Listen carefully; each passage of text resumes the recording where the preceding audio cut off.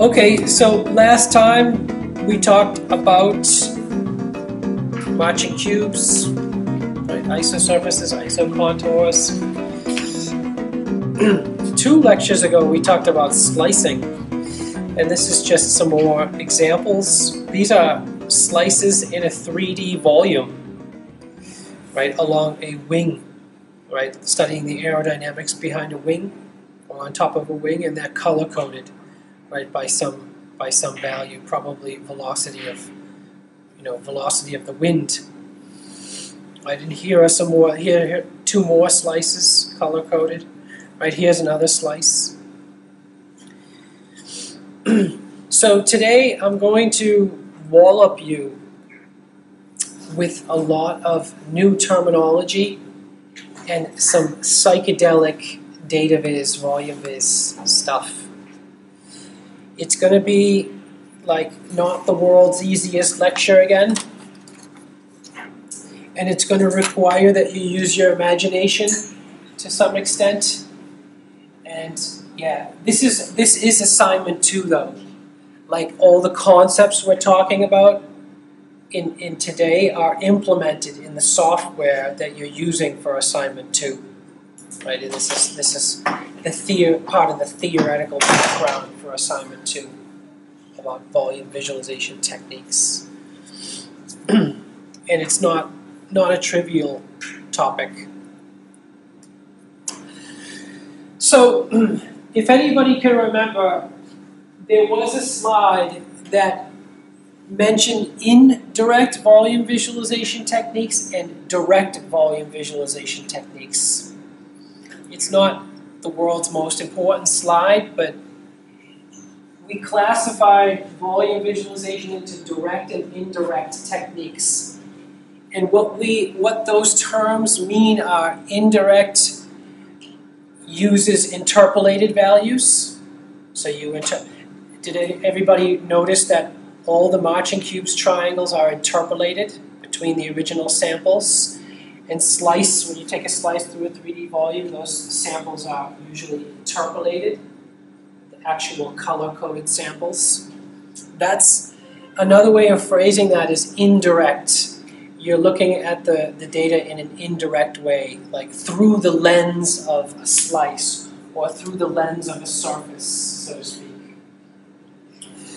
We can also classify another group of methods as direct volume visualization, which means we are looking at the data values that are stored in the 3D space directly without necessarily an intermediate stage, right? Like an intermediate stage of producing triangles, for example. Slices are usually composed of triangles too, by the way.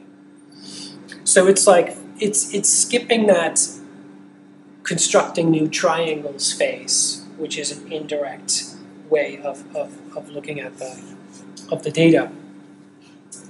So that's what this means, no intermediate representation. It's really 3D.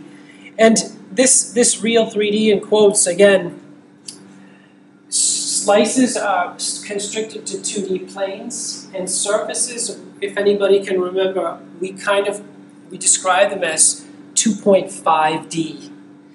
That's because they are surfaces that are inside a volume, and they're infinitely thin. They have no thickness.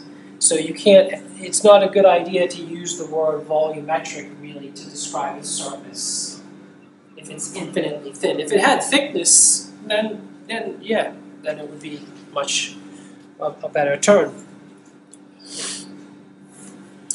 Okay, so let's begin with the terminology. So the first term that we're going to introduce is called ray casting.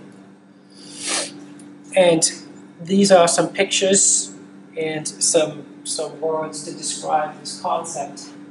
The value of each pixel in the image is determined by sending a ray through the pixel into the scene. Now, the value of each pixel, by the way, that means the color. The value of each pixel is determined by casting a ray through the pixel into the scene and then sampling the 3D data. And remember, we call this from the 2 lectures ago, an image order technique. That was one of the terms we introduced 2 lectures ago. Image order versus object order, which means there's a for loop that traverses the image pixel by pixel. And in this case, it's for each pixel, cast a ray from that pixel into the volume, sample the data along the ray, and then map that sampled data to color and opacity in this case.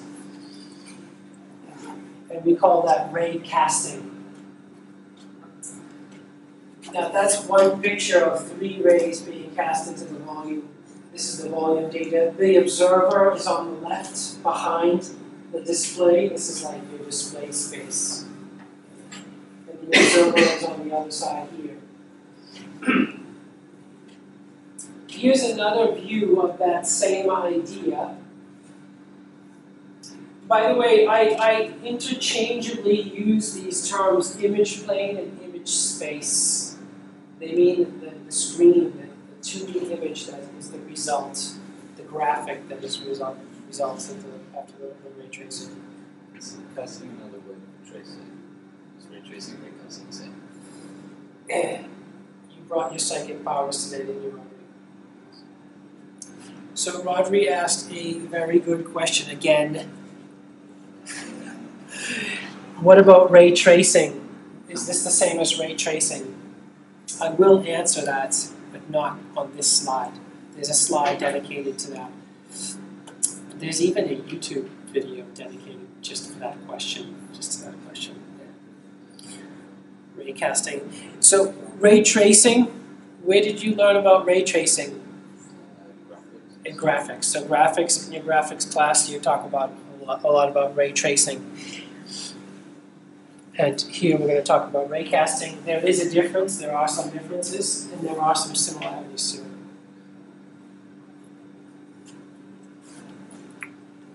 Let's look at this image. Here there's one ray starting at this pixel, cast into the volume data, and then look, there's this thing called an intensity profile above. And the intensity profile is a depth versus scalar intensity or scalar magnitude on that y-axis. So along the depth axis is the position of the ray as it goes from the front to the back. And on the y-axis is the scalar value that the ray encounters as it traverses the volume from front to back. So the ray is actually a data sampling technique. We are sampling the volume data at regular spatial intervals as we go from front to back.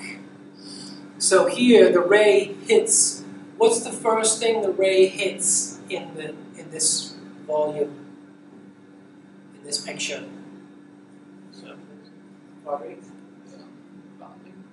The bounding box, and then the second thing? Is the surface really the second thing? Do you see anything here? Do you see the object inside here? Yeah. What do you see?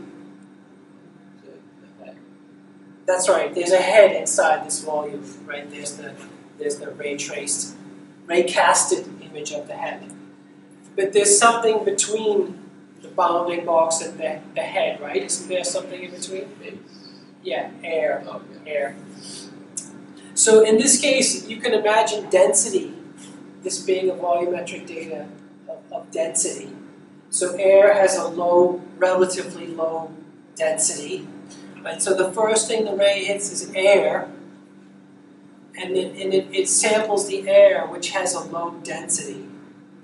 So the profile consists of low density values in the beginning, before it reaches the head. And then as soon as it reaches the skin, there's a sharp gradient or a sharp increase. When it hits the skin, it hits the bone, right? Then it hits soft tissue like blood, and then it hits more bone, and so on. I don't know the rest. But yeah, I think hopefully you get the idea. So this is a 2D plot of depth versus scalar magnitude along this ray. That's what that image is. And that's the essence of ray casting in one slide. Right? There are more details, but that's the essence. Is the bounding box thingy always the same size of the surface we're going to project? No, there's not always a one-to-one correspondence between this volume and the image. So you can adjust. So you imagine zooming in. You could zoom in on the volume to expand it, and you can also zoom out. But I think your psychic powers are causing you to ask that question, because that is a kind of, there are consequences for that. There are consequences, and we actually have slides that talk about that exact topic. I don't think we talk about that too much in this lecture, but there is one lecture where we do talk about that quite a bit. But like as a preview, one of the consequences is, as you zoom in, imagine you have a camera and you want to zoom in on just the nose, for example. The nose is mapped to this image space. That means your sampling rate has gone down. Your sampling rate in image space is the same because it's always pixel by pixel. But in 3D space, the sampling rate has gone down because the space between data samples has increased a lot. When you zoom in, the space between data samples increases quite a bit. So multiple pixels could be mapped to the same sample. Exactly. And you could see artifacts when you zoom in too much. Anybody know what those artifacts are called? Ooh, that would be an exciting. I wouldn't use the word noise in this case, but it's not a bad guess. I would call them aliasing artifacts. That's the undersampling. So you'll start to see edges that don't really exist. Okay, so this next slide is a focus on this, generating an intensity profile. Oops. So this is a graph. There's depth on this axis into the volume, and then it's the same y-axis, scalar value, or scalar value magnitude, or whatever you want to call it.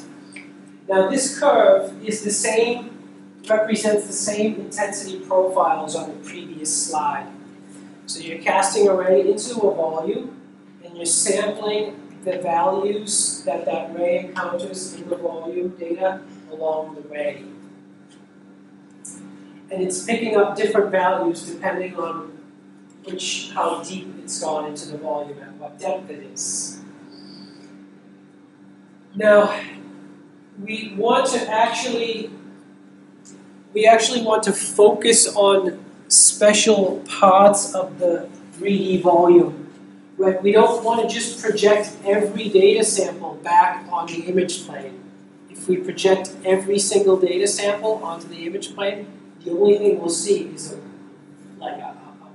box of data that we can't understand. So these are different ways of deciding what information should actually be projected back to image space. Right? We don't want to project everything back to image space. We just want to project a subset of the volume back to image space. Or we want to sample a subset of the volume and project that back.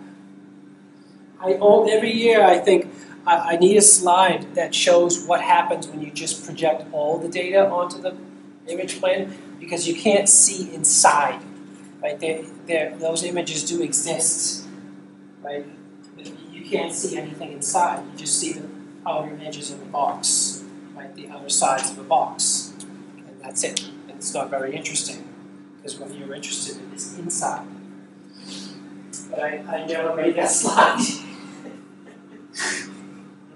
So this is our intensity profile that's generated as we cast the ray into the volume. And we can return different information depending on what we're interested in. And that is called a ray function. We have different kinds of ray functions.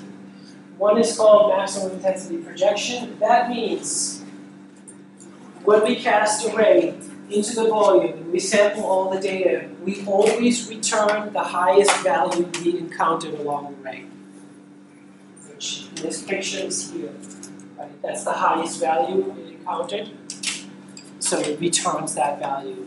It turns it into a color and an opacity on the image plane. Another kind is compositing. And that is just adding up all the data samples. So here we hit a data sample, hit another data sample, hit another data sample, and so on. And we just add up the samples as we hit them, as we traverse the volume. X-ray, an X-ray ray function is like averaging. It's basically, it looks like it's computed using an average, and it looks literally like an X-ray. We're going to see some images of that. So add up all the values you hit, and then multiply them by the number of values. And then another one is called first hit. So cast a ray into the volume and return the very first value that we hit, so to speak. The first value that the ray hits. Right? So we're going to show examples of these, what the effects, the consequences of these different ray functions and what they return from the volume data. So imagine we use ray casting and combined with a first hit ray function. So in that case, it was like what Audrey was saying, the first object that the ray hits is the skin. So whenever we cast a ray into the volume with a cadaver's head, the first thing that we hit is the skin. You have to put a threshold that will eliminate the air. Exactly. You have to add a threshold to leave out the air. Exactly. That's very good. And you end up getting something that resembles an isosurface. Right? It looks just like an isosurface, doesn't it? Here's the ray function that takes an average. Right? So it just adds up all the values and then takes an average of them. And this, anybody know what that image is? It's the hand. It's a hand. Yeah, that's right. So that's like the wrist bones, and there's a hand. And it looks like an X-ray.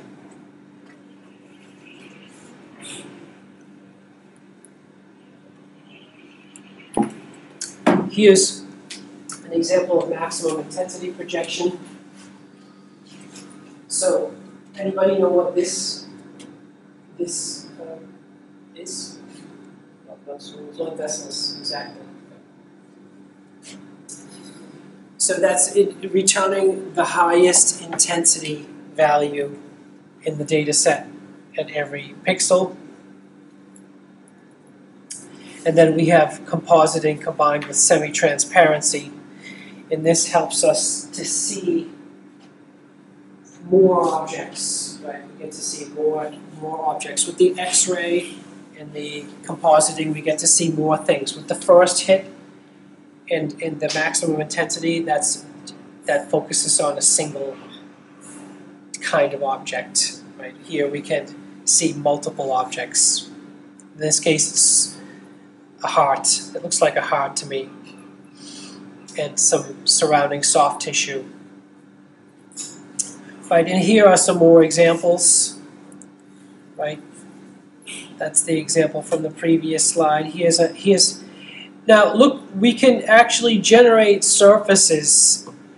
So this is an alternative way of rendering surfaces. But now the surfaces can have some depth, right? They're not just infinitely thin triangles anymore. We haven't talked about it in detail, the actual sampling of the volume. But you can hopefully see from the images that we're no longer talking about infinitely thin surfaces, but objects with some thickness, right? And so on. Sorry.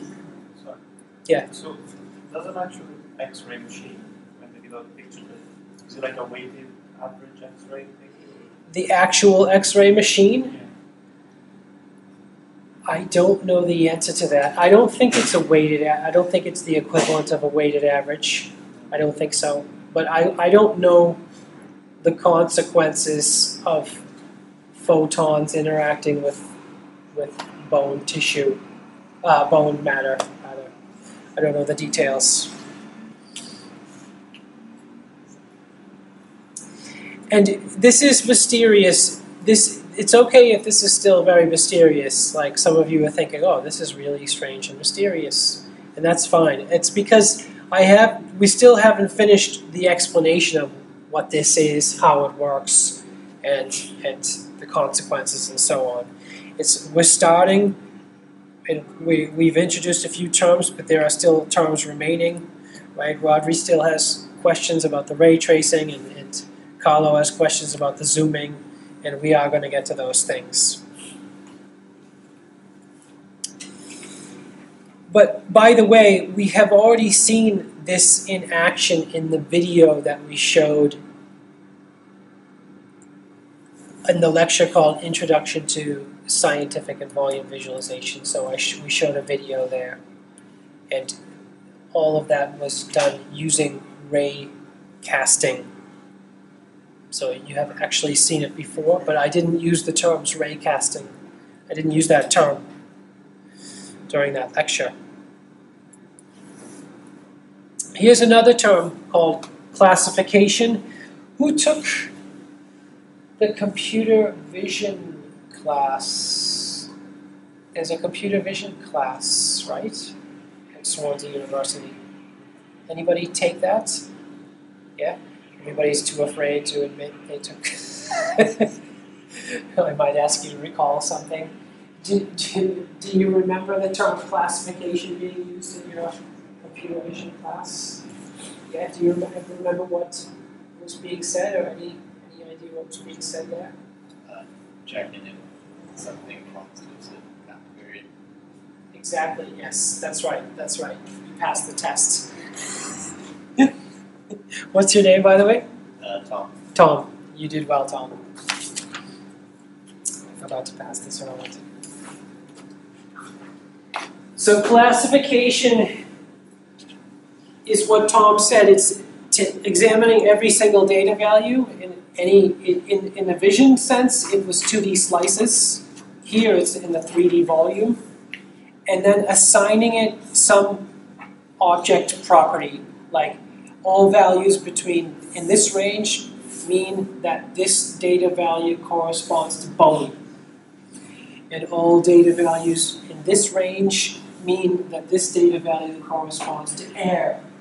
So it's assigning ranges of data values to specific objects or semantic to give them semantic meaning and not just numbers. So that's called classification. Now, as soon as you try to write a computer program that does that, it's called segmentation. So that's a huge, huge topic. Like, here's a 2D slice of data or a 3D volume. Please automatically classify every data sample into some object. Like, tell me if this is bone, tell me if this is soft tissue, if this is air, if it's something else. gray matter, and all the different objects you can imagine. So how would you do with the marching cubes and squares? Yes, it is very closely related to marching cubes and marching squares. In marching cubes and marching squares, you're making a binary decision. Is this above a threshold or below a threshold? And you're not necessarily assigning it to a meaning node. You're not saying, okay, everything above this value is bone and everything below this value is air or something like that.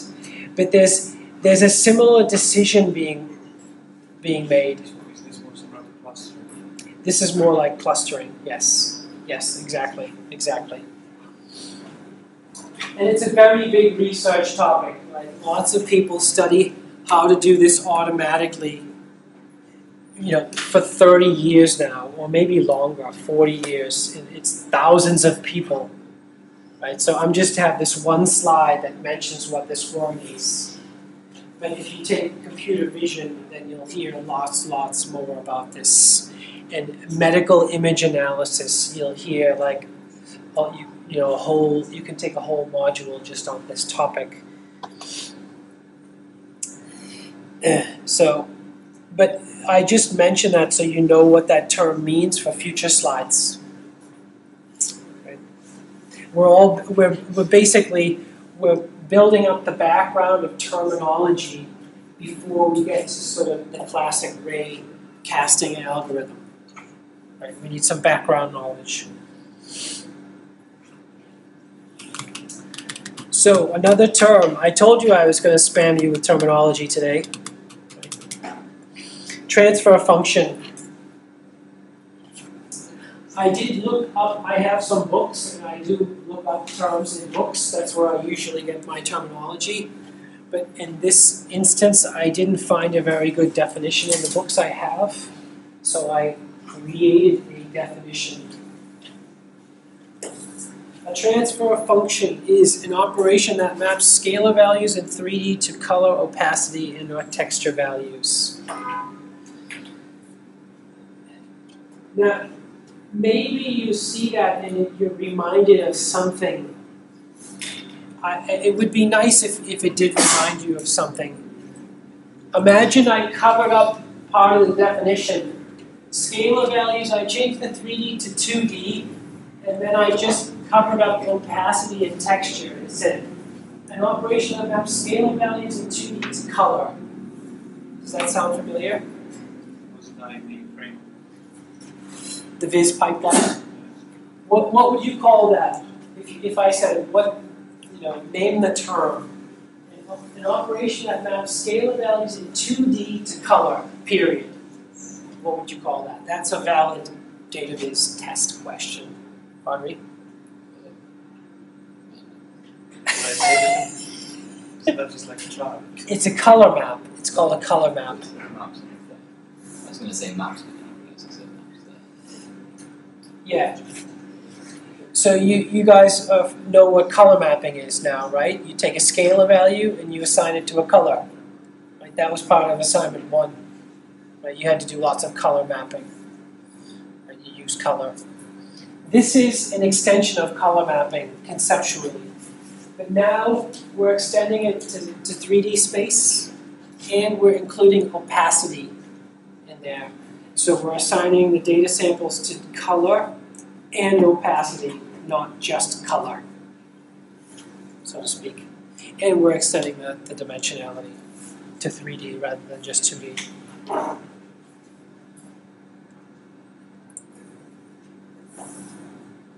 So we're going to be using the term transfer function in the upcoming lectures. And here's a slide that illustrates a transfer function. So on the bottom axis is color, and so there's a color map here. And there's the x-axis is also indicating the data of the scalar value. So this is the part you've seen already. Taking a data value and mapping it to color. You've seen that already. That's the color map.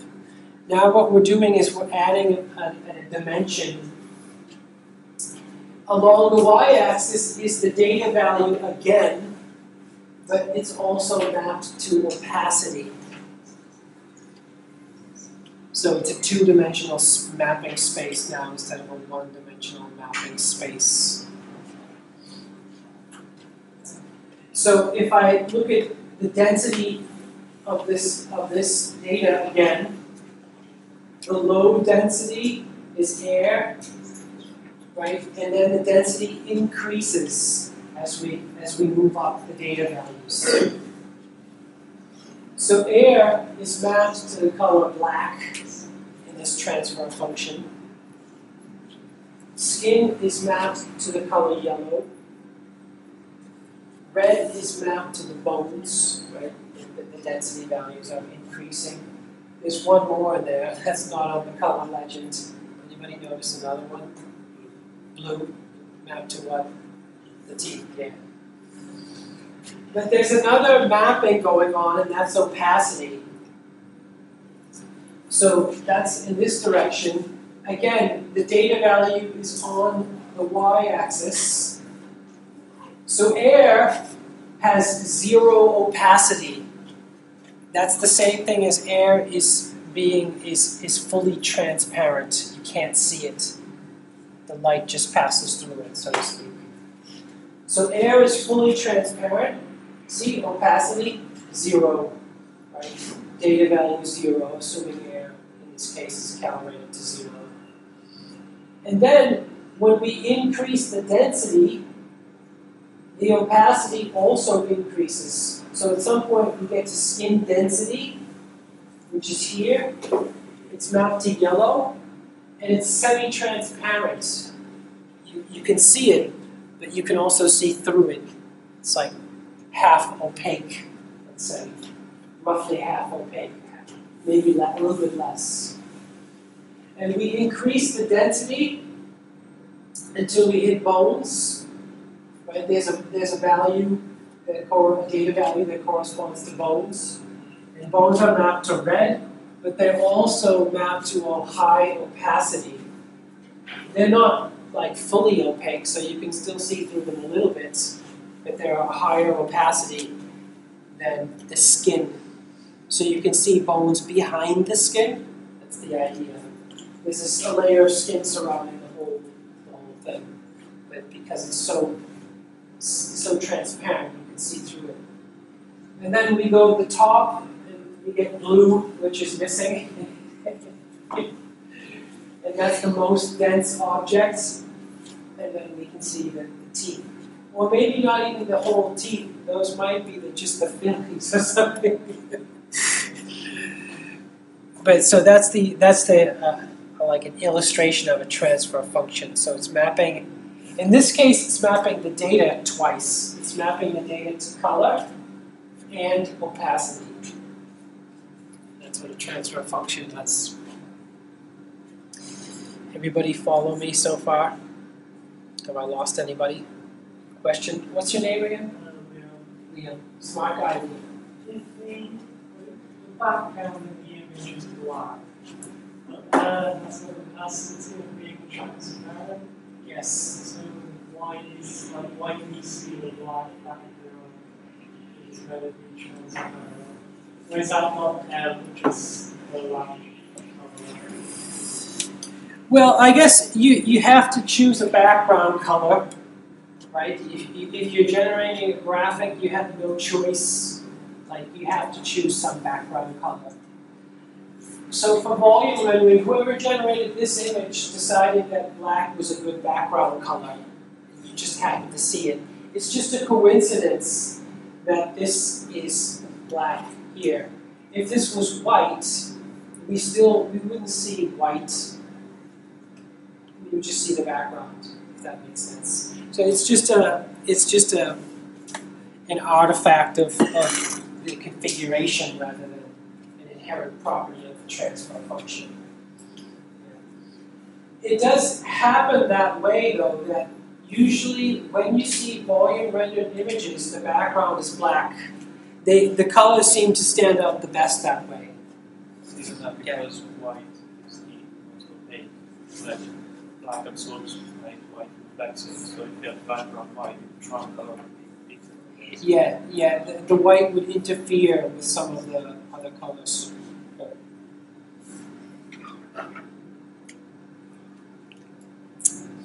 It's kind of funny because just aesthetically, if in the data viz group I always say if you're making a video it's nice to use a black background or slides, but if you're making an image for a paper, you know, a research paper, choose a white background because it looks better like when the white background of the image matches the white of the paper.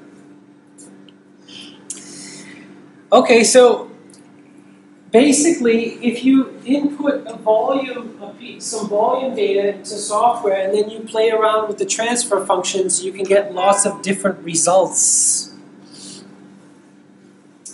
So this is somebody playing with a transfer function and performing different volume renderings. This is the green color map, right? And this is the red. So red is mapped to low density or low scalar values, green is mapped to the middle, and then blue is the high. And we're picking up mostly the low density data. And here's a different image. I don't actually know what this data is, but we'll see more examples where I know what the data is. This is a part of assignment 2, by the way. So in assignment 2, some of the software you'll be using will have interfaces like this that ask you to map data, scalar values to color and opacity. And then you do it interactively, and then you see what data actually gets projected onto the screen. So it can be done interactively, even though it doesn't look like it in this slide.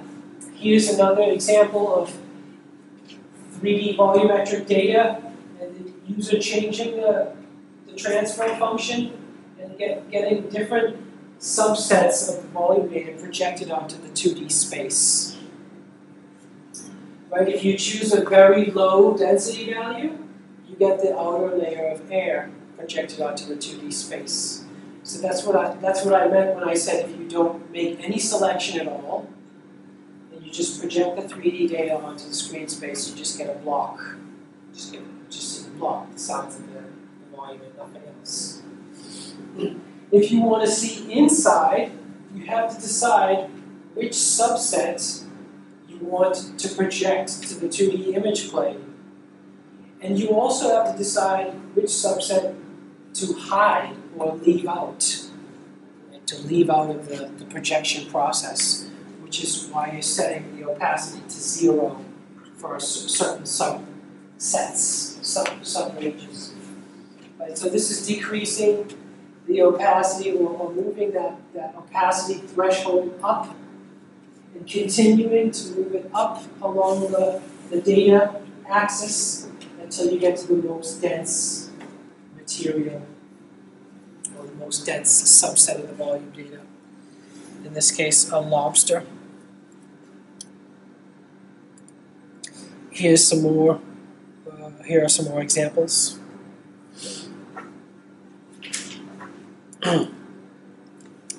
And we do have some videos that show these things in action. The video we used to start off, like Introduction to Volume and Scientific Visualization, if I don't know if you can remember, but there was a person with a clipboard, virtual clipboard, and they were actually changing the transfer function interactively. And sometimes you saw the head, the skin, or the bones, or different objects depending on what they were choosing. There's a copy of that video on YouTube, obviously, for if anybody wants to have another look, because it's a great video. Any questions so far, besides the ones that are still on hold? A queue of questions on hold. I'm going to answer them because I have slides dedicated to them. If I didn't have any slides on them, then I would just answer them right away. Okay, we'll keep going then, because it's a lot of material. It's a lot to digest, I understand. This is not an easy lecture to follow. It's not easy. I think everybody here has heard the word gradient before already. Is that true? If you look up the word gradient in the dictionary, which I did, you get lots of different definitions. The first definition, the degree of inclination or the rate of ascent or descent in a highway, railroad, etc.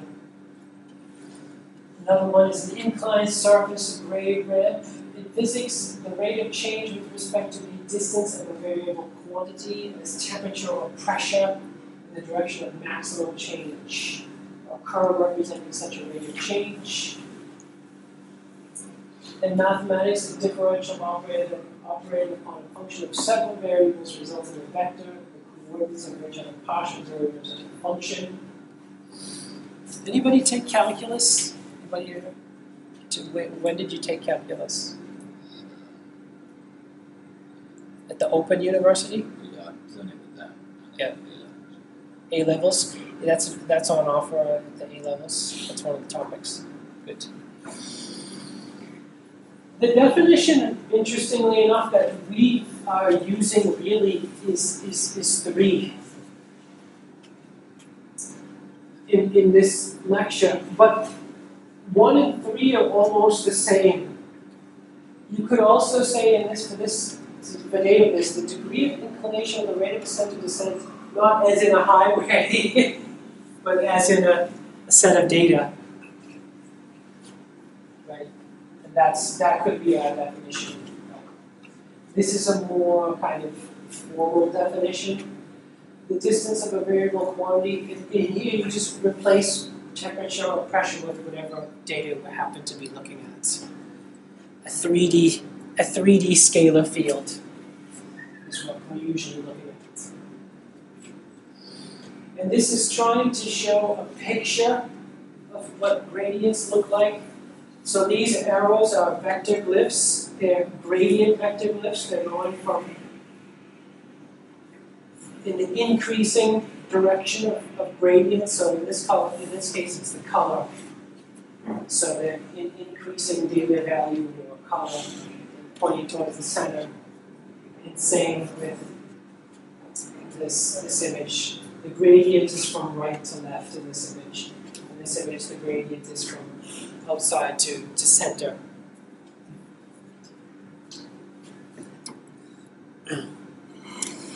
Now, gradients, why are we talking about them? Because this is kind of usually the most interesting subset of any volume data. And it's usually the most interesting subset of actually the world, the physical world. We're usually interested in places where things change as opposed to where they always stay the same. Right? In this room, we are ignoring the air that separates and that fills the room and the space that fills the room, and we're focusing on the boundaries, which are gradients. You can think of them as gradients from air to skin or whatever, soft tissue or clothing, right? So gradients are very interesting. They usually represent boundaries. That sounds familiar, right? Like isosurfaces. So gradients represent transition areas, right? And we can include gradient information in our transfer functions, or we can decide that we want to make larger gradients more opaque in our transfer functions because we consider them to be very important. These are two more illustrations of gradients. Here's a gradient vector pointing in this direction, and one pointing in here, and some more. This one's bigger. This is a bigger one because the transition in color is steeper, so to speak. Yeah.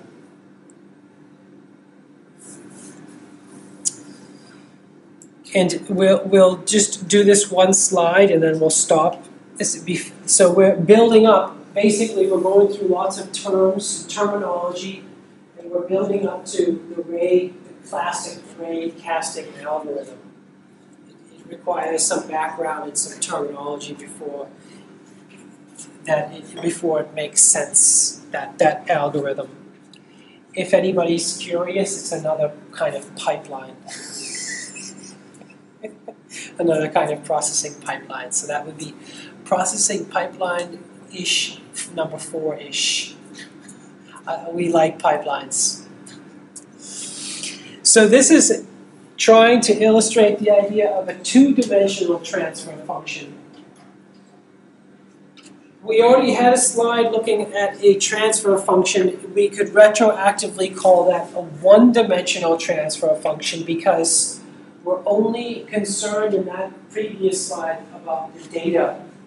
So the data is mapped on the x-axis to color, and the data is mapped again on the y-axis to opacity, and that can be referred to or thought of as a one-dimensional transfer function. But now, we're going to map color and opacity to data and gradient magnitude. And that's what this diagram, or these diagrams, these are the same diagrams, by the way. They're trying to be the same. This is from the original research paper, like copied and pasted. This is like somebody trying to draw and recreate that diagram in PowerPoint to make it a little bit clearer. It's a non-trivial to understand. Now, along this axis, we could call it the x-axis if we want, is the scalar value or the data value, right? And that can be mapped to color. Along the y-axis is opacity, but there's another axis, the gradient magnitude axis. So here, the gradient magnitude is 0, and up here, the gradient magnitude is the maximum gradient magnitude, the maximum derivative, or the maximum amount of change inside the data set. And what's happening is the opacity, so this whole axis is 0 gradient magnitude, right? Because gradient magnitude is mapped to the z-axis in this particular diagram. And what happens is opacity, this is like a tent. Opacity starts at 0, and it's increasing, it's moving upwards. It's hard to see, but like it's moving upwards. So these two are moving upwards together. A little interactive diagram illustration. So as the gradient magnitude increases, opacity also increases. That's what that diagram is trying to show. And that means we can see that the things that are most visible have the highest opacity and coincide with the highest gradient magnitude, which means we're focusing on the boundaries. Any boundary objects inside the volume are characterized by high gradients. So this transfer function is specifically designed to pick up the high gradients which correspond to boundaries in the volume automatically, like in an automatic way. That's what the illustration is about. Opacity is a function of scalar value and local gradient. The greater the gradient magnitude, the higher the opacity, right? And it highlights the transition areas. And it dampens, or it sets the uniform areas to 0 opacity so we can't see them anymore. That's the idea. What should that data represent? Which data? This? Yeah. This could be any data. This is any 3D. It is a very confusing graph, yes. So this axis is this is basically, you can think of this as the data value, right, along this axis. And you could also think of color. Color is mapped to data value too. I think the images in this particular paper are black and white, so color is not so important, but usually the data value is mapped to color, right? But the data value in this case is also mapped to, well, the gradient magnitude is also mapped to opacity. It is confusing. There's no question about it. It's confusing. So that's why it's called a 2D transfer function. Imagine we wanted to get back to the 1D transfer function from here. We should be able to do that. It's okay if you don't understand that. We should be able to do that using dimension reduction, going from 2D to 1D. So let's do an imaginary dimension reduction.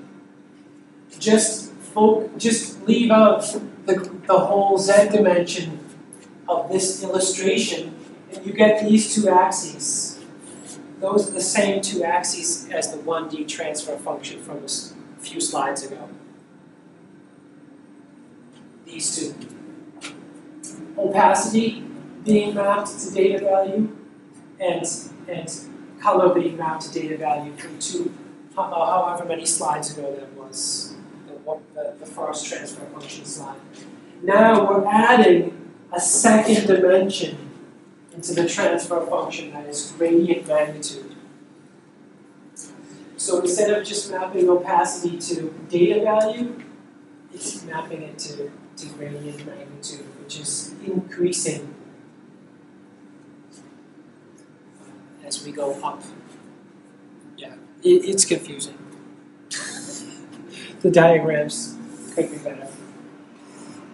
I mean, actually, what we would like to do is we'd like to take this diagram and be able to rotate it around to see it from different viewpoints.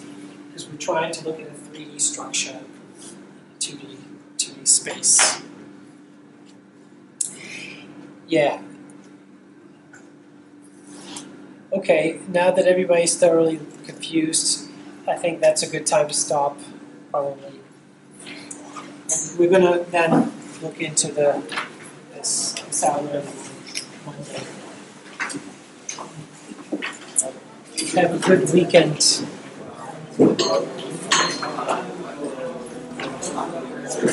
Thank you.